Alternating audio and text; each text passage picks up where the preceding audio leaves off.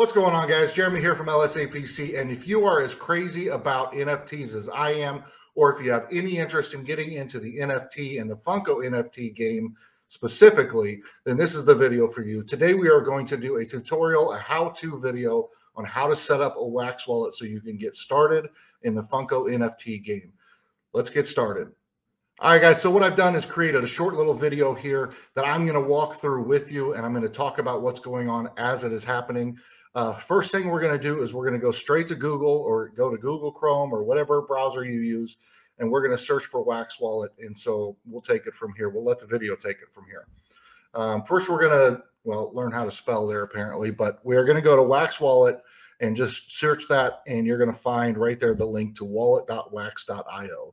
So from here, you're going to go into sign up for a new account. And once you click on that, it's going to have you put in all your information, your email, your password, that kind of thing. It's going to have you slide that little deal to confirm you're not a bot. And then it's going to tell you to check your email. So you go to your email and you activate your account. And then you go back here and re-sign in to your wallet using those that name and password that you set up. You have to agree their terms of service, but this is the part where it gets a little bit crazy.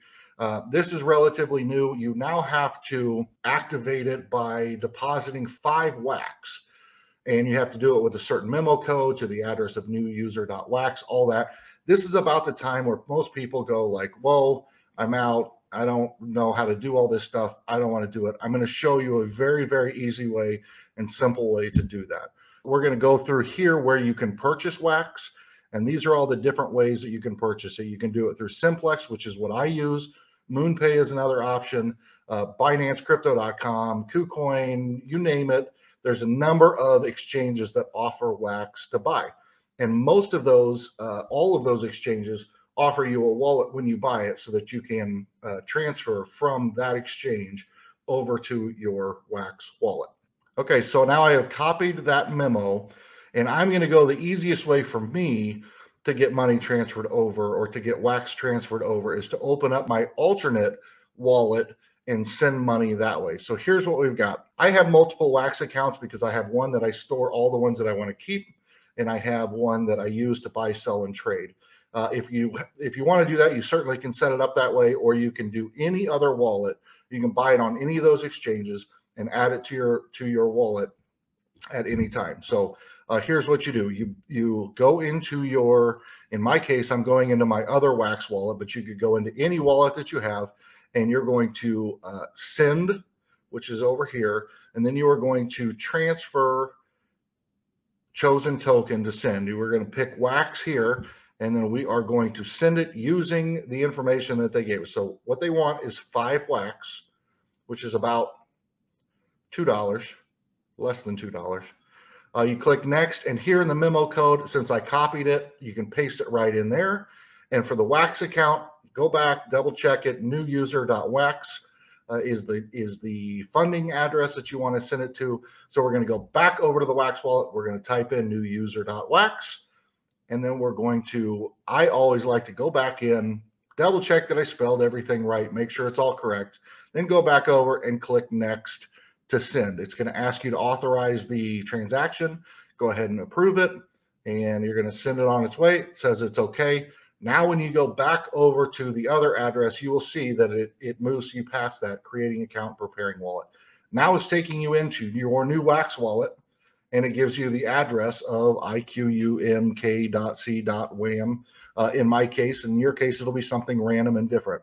Okay, so I'm going to jump in here real quick and tell you when you do this, if you buy, let's say you buy $50 worth of wax, when you go to set up your wax account, only transfer the 5 wax that are required in order to set that new account up, because that is actually the cost of setting up the wallet, and it doesn't transfer all of the other wax that you add there to that, to the wallet. So once you have gotten the address set up, then you can transfer the remainder of what you have straight over to the wax wallet, or you can buy wax from the new wax wallet as well. So we're also going to go through and show you from a different wallet. I'll show you how you can transfer using KuCoin or one of these other exchanges so that you can see how that process works, because a lot of people aren't going to already have a Wax wallet set up like I did. So let's go through that here in just a second as well. Okay, so here I am in the crypto.com app on my phone. I have purchased Wax through the crypto.com app, and I'm going to show you how you go through and transfer that over to your Wax wallet. So here we're just going to go into the wallet. We're going to go down and find the Wax. We're going to click on Wax. I've got $52 worth of Wax. I'm going to go click withdraw. And then once I click withdraw, I'm going to send it to an external wallet. I will add the external wallet here, and I will type in my corresponding Wax wallet address. Once you enter the wallet address and click continue, then you'll just follow the steps and you can transfer your Wax from crypto.com over to your Wax wallet. So from there, this is where it gets really interesting. So now you've got your Wax wallet created. You can store your NFTs in there. You can look at them in there. You can look at different things that Wax offers. But really what most people are wanting to do is buy NFTs, buy packs, buy, shop basically, or trade or sell or any number of other things. So this is how we're going to get into that. We're going to take that Wax wallet. Now that we've done that, we're going to go back into a Google search and we're going to search the term Atomic Hub, all one word, Atomic Hub. And then you're going to get this address here that is wax.atomichub.io. That's the address you want to go to.